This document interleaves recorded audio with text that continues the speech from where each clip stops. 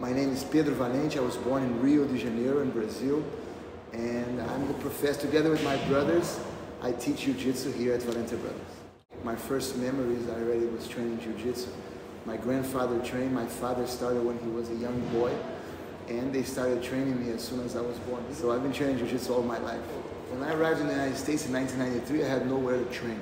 I had actually talked about that with my teacher, and he recommended that I started teaching friends, and that would be the way for me to continue my learning, my development.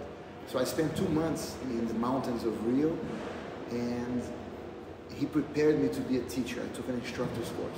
So as soon as I arrived, Jimmy Robertson, who now runs Valente Brothers Coral Gables, he was my roommate in college. And so he was my first student. I started teaching him, and then other friends from the university. We started a club, and more people wanted to learn, and I started teaching off campus as well. And then Horion Grace, he was the son of my teacher, he came to teach a seminar in South Florida. And he introduced me during that seminar as a Jiu-Jitsu teacher. That number of private students grew, and some of them wanted to train in a group class. So one of my students, he had a warehouse, his business, and there was some empty space. And he suggested that I start teaching group classes at his warehouse. And so that's what I started doing, and that's how I started teaching off campus. And that was a difficult decision to teach Jiu-Jitsu as a profession, because I graduated from the University of Miami, and at that point I had to make a decision. Eventually I noticed that a lot of martial arts instructors were actually very successful and had a lot of students, and so I decided to do it myself, because that's my passion, that's what I love doing. And eventually, after 2.5 years, we had so many students that then I decided to open an official school in Sunny Isles, and I partnered up with Jimmy, who was already helping me in the warehouse, and we partnered up and we did it together. When we first started, we were following the model that was used in Brazil at the time, which was a model that combined self-defense and sport competition. In fact, self-defense was not even taught in group classes, only in private classes. So everyone who came to the group class was only learning competition, grappling.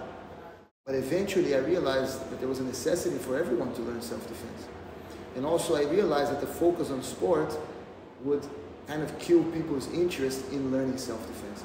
So at one point we decided to focus exclusively on self-defense, which doesn't mean that we don't spar on the ground, but we always spar with a self-defense focus. Most importantly, we had to create a curriculum to teach the self-defense in a group format. We were pioneers in that. That had never been done before. And with Grandmaster Edo's approval and supervision, we did that. We created the first ever curriculum to teach the self-defense in a group format. The value that the Valente Brothers methodology brings to the community is the fact that we have the objective of preparing people for life. Yes, self-defense is important, and we believe that self-defense, when taught the right way, creates a lot of confidence. But we also teach a philosophy. It's a philosophy based, above all, in living life according to moral virtue, being a good person, living according to your values. This philosophy, we call it 753 Code, we organize it so that we can teach it to our students, is something that to us is extremely important and beneficial to all the students who come to our school. I'm really proud that we work together with my brothers. We are 3 brothers, and how united we are, and then how that spirit of brotherhood and friendship translates to all the students who come here. And when you come to our mats, you really feel that positive energy.